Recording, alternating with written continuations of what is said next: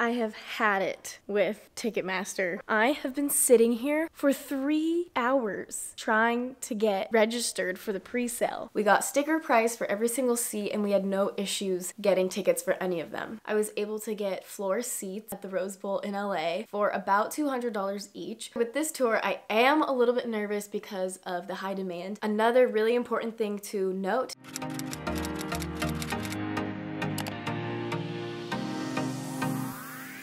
Hello guys, welcome back to the channel. It's Nina. If you are new here, welcome. I'm so happy to have you. And if you're not new, thanks for coming back. Today we are talking about everything you need to know when buying tickets to a Taylor Swift tour. Last week, Taylor Swift announced that she is going back out on tour next summer, starting in March and ending in August for her US tour. The international dates have not been announced yet. She said she will announce them soon. But this tour is called the Taylor Swift The Eras Tour. I just wanted to come on here and make a video about this process because I think a lot of people are stressed out about it, thinking they're not going to get tickets, but I'm here to tell you that it's not going to be as stressful as you thought and that you should not be too worried because there's going to be a lot of opportunities for everybody to come see the show and the tour, and it's going to be just wonderful. As somebody who has spent the last 2 tour cycles, minus like Love or Not Happening, getting tickets and going through all of the Ticketmaster process and all of that. Now, I think when she had announced midnights,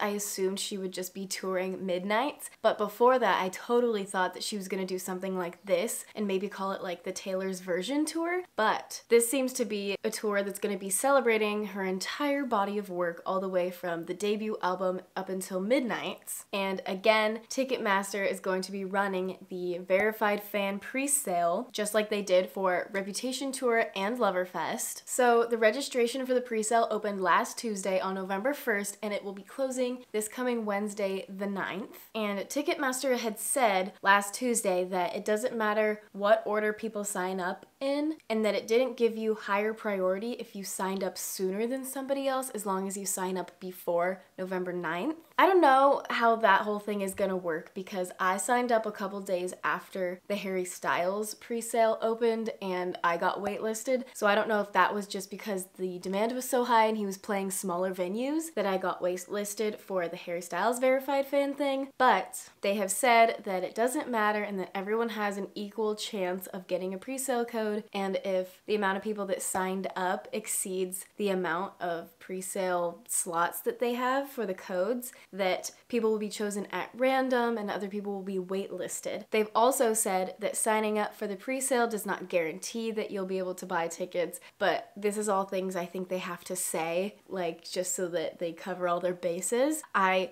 personally don't think it's going to be impossible to get tickets to this tour or as hard as we think it's going to be since she's playing such large venues. There's a lot of shows, and also I think this pre-sale registration process, just like she had for the Reputation tour, the more people signed up, then they could get a head count of the demand and then add more dates. And so I think they always plan on adding dates and they leave room, but they just want to make sure that they have enough people signing up to fill those dates. And so a few days after she announced the tour and opened the pre-sale registration, they came out saying that they were adding, I don't know how many extra shows, but they were adding more shows in the high demand areas, adding a show to LA, Santa Clara, New York, just a bunch of places, which I knew was gonna happen, so I wasn't too worried. And so there should be a good chance for everybody that wants to go that can go, because during Reputation, I know this was like 5 years ago, and also the demand is much higher now since she's gained a lot bigger of a fan base from Folklore Evermore, and you know, she's just been like putting out so much music lately. Like 2 weeks before Reputation, my 2 friends bought tickets in the upper bowl and they were sticker price at $99 a ticket, and they could still go to the Reputation tour in LA like 2 weeks before they were able to buy tickets for it. So I'm not too worried. I think that it's not gonna completely sell out. Like, these stadiums are huge, and I'll get to more about like the seat and the stage and like all of that later. When I went to register on Tuesday, I think everybody was having a struggle and just wanted to like break their computer in half because Ticketmaster, they're never prepared for the volume of people that are gonna get on there and register and buy tickets and everything, because I sat on my computer trying to get registered for hours. I think maybe 3 or 4 hours. It was just very frustrating, and I know that they said it doesn't matter and that you could wait out the storm and then register register later, but like I was just stressed out and I wanted to be like, know that I was already registered. So we did sit there. Me and all of my friends were texting, kind of trying to get it signed up. So I recorded that process. So let's roll the clip.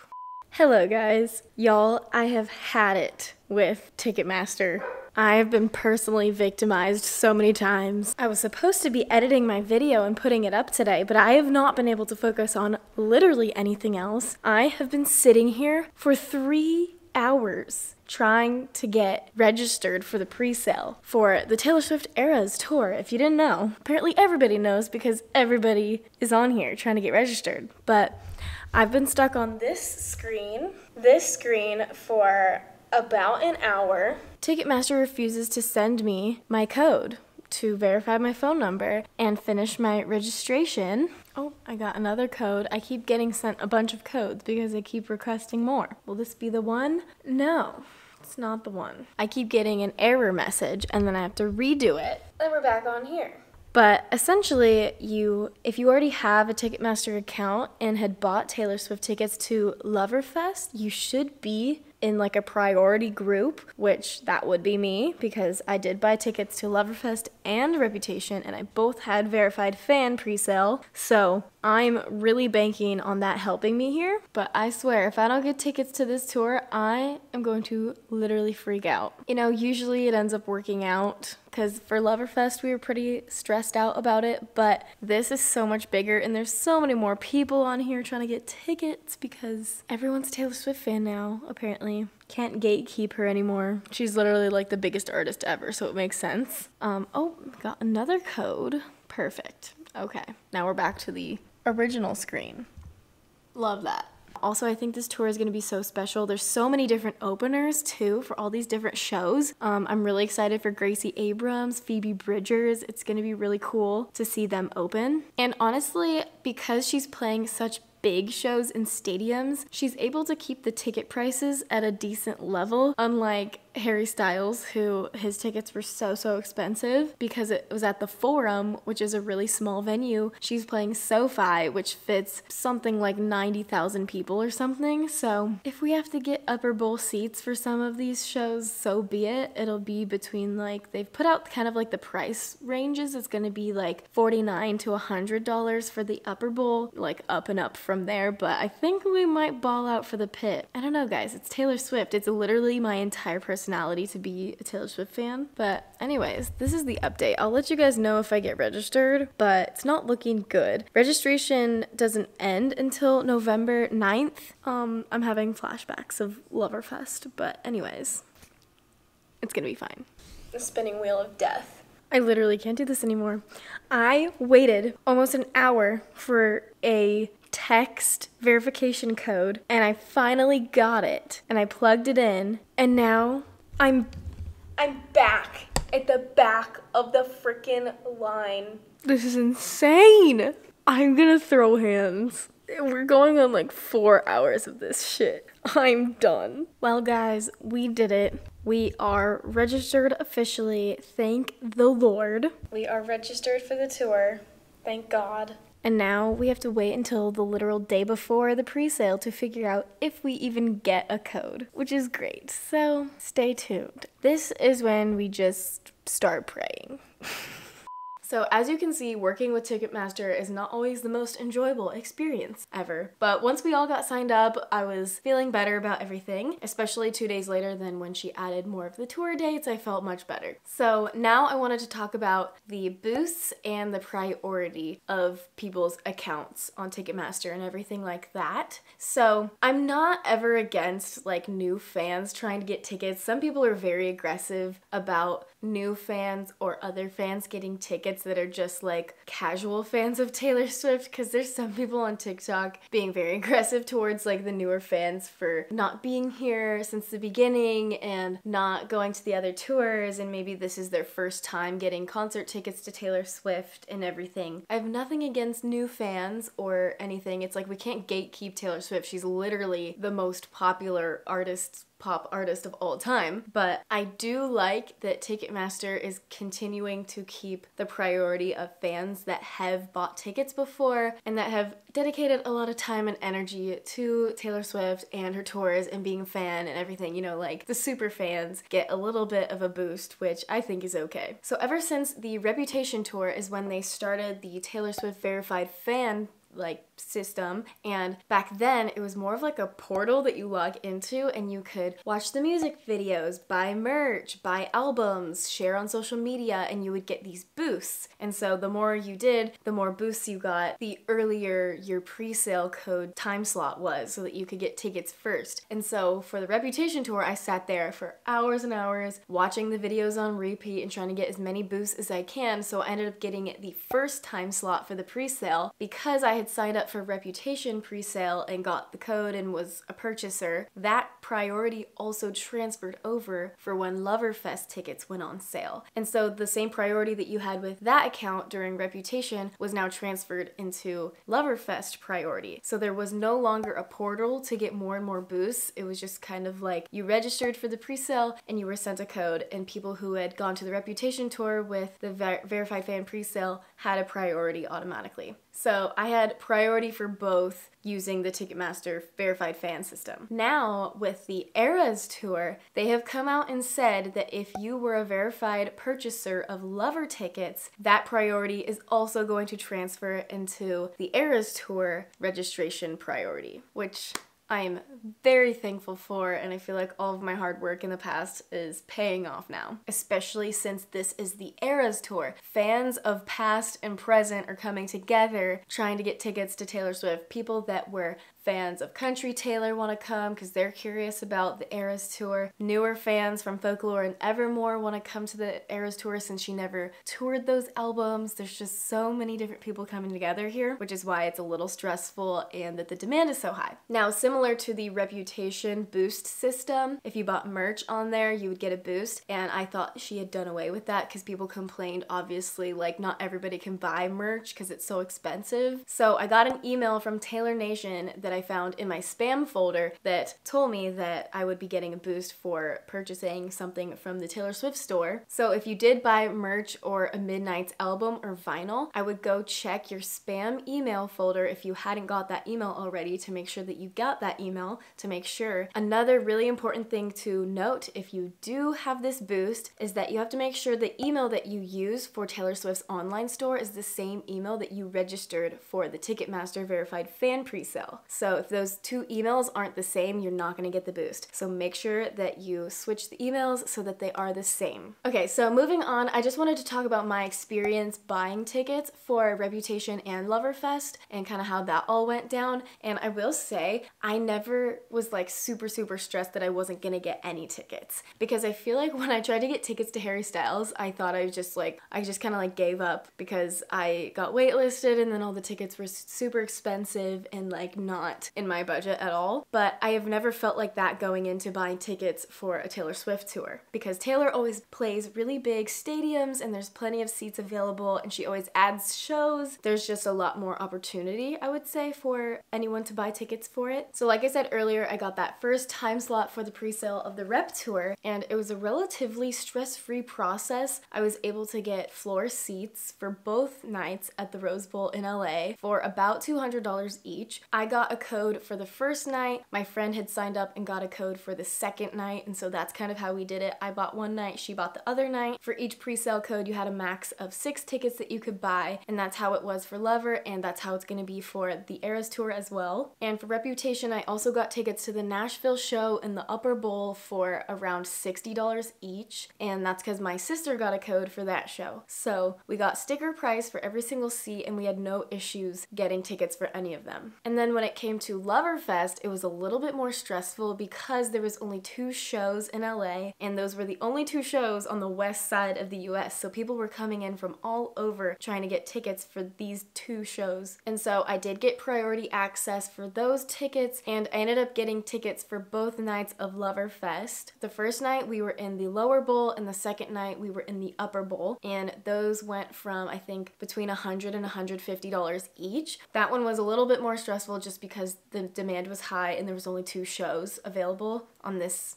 half of the country. And so that's why with this tour, I am a little bit nervous because of the high demand, but there's way more shows and these venues are huge. So I just wanted to go in and tell you guys what my plan is for this tour, and just share with you what I'm gonna do, and maybe that'll help out you with what you're gonna do. So for this tour, me and my friends basically made a spreadsheet with all of the possible dates and places and shows that we wanted to go to, with our budget, who's opening, where we want to sit, all of that, just because we're crazy. It has been 5 years since we've been to Taylor Swift, and this tour is going to be legendary because it's like all the eras. We want to go to as many shows as we can with a reasonable budget. So basically there's 5 of us that signed up for pre-sale registration. 2 of us have lover priority that transferred to this tour. I think a couple of us have that merch boost, and then we strategically listed each show preference. So each of us put a different one as our number 1 so we could get a code to all the shows that we want to go to. And also, so you ranked them 1 through 3, and obviously you have your first preference and then your 2 additional preferences. This doesn't guarantee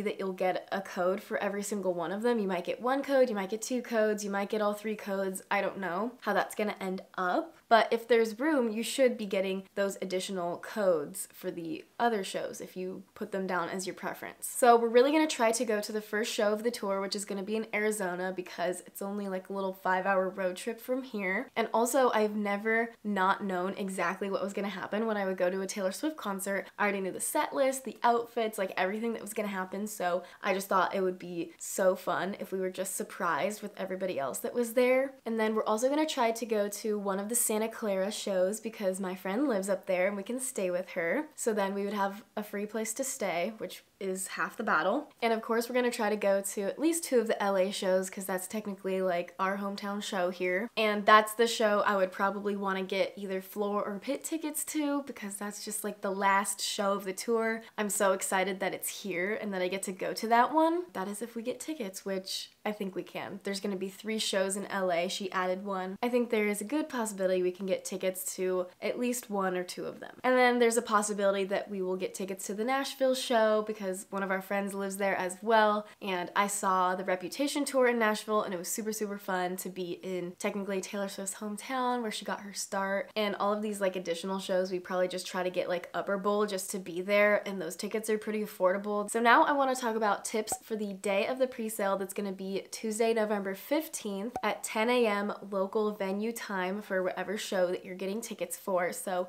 if you were getting tickets to a show on the East Coast, that's 10 a.m. Eastern time. And then if you're to the LA show, it's going to be 10 a.m. Pacific time. So that's kind of how that works. So being on the West Coast, I get to see how the ticket situation is going on the East Coast before my tickets go on sale. So I'm kind of excited to see how that situation is, if it's going well, if it's not as stressful as everyone thought, like, you know, like, are people getting the tickets they want, all that kind of stuff. So I'm glad we kind of have that advantage. But the first thing I will say is make sure that all of your payment information is uploaded to your Ticketmaster account, and that the card that you're going to be paying for the tickets with is already uploaded into your account. Maybe add an extra one just in case it doesn't work or you're having trouble with it, just in case, because we don't know how quickly the tickets are gonna go. So you just want to make sure you want to limit the time it's going to take you to get from the choosing the ticket process to the payment process to securing your tickets. You just don't want to have to worry about typing in your credit card number or anything like that. So make sure your payment information is updated and ready to go. This might be one of the most important things. Make sure you are signed in on only 1 device with your Ticketmaster account. Don't sign in on your phone and your computer. Just sign in on your computer, because if you're signed in on multiple devices, Ticketmaster could cancel your session or kick you out, and you'll have to like wait in line and like all of that kind of stuff. And so you don't want to risk it. Also, just don't refresh your page at all. If you're trying to purchase your tickets and it's loading, just kind of be patient and try not to freak out, because again, if you refresh the page, it could completely like release your tickets and someone could scoop them up. Make sure you've set aside a significant amount of time to do the pre-sale. Get there early, 10-15 minutes or more early. Just like have it up ready to go. You don't want to be stressed out waiting. You'll be put into a waiting room, and then eventually you get in, you put in that pre-sale code, and you get those tickets. This is something I saw on TikTok that is important if you were getting tickets to the first show in Arizona or Arlington, Texas show. Those two stadiums have a partnership with SeatGeek, and so you will not be purchasing through Ticketmaster, but Ticketmaster is still going to be where you're going to get the code from. So they're going to email you with a code through the verified fan thing, and if you get a code for Arizona or that Texas show, you are going to take the code and go get redirected to SeatGeek, and that's where you're going to put the code in. So make sure that either a SeatGeek account or your information for payment is connected to that. Make sure you're ready for that, because I don't think a lot of people know that Ticketmaster isn't the only place that you can buy tickets on, for this tour at least. So I will be doing that since I'm trying to go to the Arizona show. Also, if you are purchasing tickets for this, they will also have the Capital One pre-sale for those two shows as well. So speaking of the Capital One pre-sale, that's the, you know, credit card company pre-sale. That is going to happen at 2 p.m. local time. So we have the verified fan pre-sale at 10 a.m. and then a few hours later at 2 p.m. is gonna open up for the Capital One. So maybe if you didn't get tickets or as good of tickets for the verified fan pre-sale or a code that you wanted, maybe if you have a connection or you have a Capital One card. So I have a few more little things I want to talk about before I wrap up this video, but the next thing I wanted to talk about was the stage and kind of like the orientation of the arena. A lot of people are saying that if you are planning on getting specific seats, just go look at another event that's happening there, look at the sections, look up pictures from each section, like the view, so you know exactly what view you're going to be getting if you want to be closer to the main stage or the B stage. But we've seen a couple different rumors of how the stage is going to be set up. Some of them have the stage on one side with a long catwalk, and then one of them has the stage in the middle with a couple B stages, which I think she's gonna have a center stage instead of what she's done in the past and just having it on the side, because if you have a center stage, you can open up so much more of the seats to be purchased. They make more money as the artists, and also more fans get to buy tickets to the show. And this has been something that more and more artists are doing lately. Ed Sheeran's stadium tour has a center stage, and the entire arena is filled with people, and they call it playing in the round. And Harry Styles does this too, where he has the entire floor kind of be general admission, and then he's got the entire rest of the stadium open for seating. So I think that's probably the direction she's gonna go with this, but I guess we won't know for sure until we go in to the pre-sale, maybe, I don't know. And it just seems like a very Taylor Swift thing to do, to have one center stage and then B stages so that she can, you know, everyone has a good view of part of the concert, and it's just like, you know, you get a different experience at each area and location of the concert. And as someone who sat in multiple different places at a Taylor Swift concert, I have had an amazing time wherever I am. I'm just happy to be there most of the time. I had just as good of a time sitting in the upper bowl of the Reputation tour as I did in the floor on the 4th row. I think it's really cool to experience the show from different places in the arena. I really like in the upper bowl where you can see all the lights and you can really get like a wide lens view of the concert. When I was on the floor, I got a really great view of the main stage, but when she went over to the B stages, I could barely see her at all. So it honestly just like, you get a different experience wherever you are, which is why I think a lot of people go to the show multiple times. And also, I'm not sure if this concert is gonna be like, each show is gonna be a little bit different than the next, you know? Especially since her discography and song catalog are just so large now, she couldn't possibly play even a fraction of the songs that she has out. So she'll probably be switching in and out of a lot of songs maybe. I don't know. So lastly, let's talk about the price range. So they've come out and said that tickets, normal price tickets are going to be $49 to, I think they said $199, and then they said the VIP tickets are going to range from $199 to $499, and so that's at first what they came out with. But since then, I think they've come out and said the prices may vary due to demand, increase in demand or something. So I think the prices are going to be very similar to what they were for Reputation and Loverfest. At least that's what I'm hoping. Overall, I think those tickets were very reasonably priced. cheapest. I mean, I paid $200 each for floor seats at the rep tour, and then I think I paid close to like $150 or $200 a seat for the lower bowl for Loverfest. Not that those aren't expensive, because they are a good amount of money, but I look at other artists like Harry Styles and those tickets are just insanely expensive. So I think these are pretty reasonable, and if you want to just get an upper bowl ticket, you just want to be there, it's gonna be probably around $50 to $100. But anyways, I think that's all I have for you guys. I am so excited. Please comment down below if you were gonna try to get tickets for the tour. Let me know which shows you guys are trying to get tickets for or are gonna go to. Maybe we can all meet up somewhere. That would be really fun to meet some of you guys, because I'm sure I'll see you guys out there on tour. Anyways, I hope this was helpful for you guys. Subscribe to my channel for more Taylor Swift. There's probably gonna be much more to come with this new album and this new tour that's coming out. I can't wait to start planning my costumes, so let me know if you want me to do a video about that. And I'll see you guys in the next video. Bye.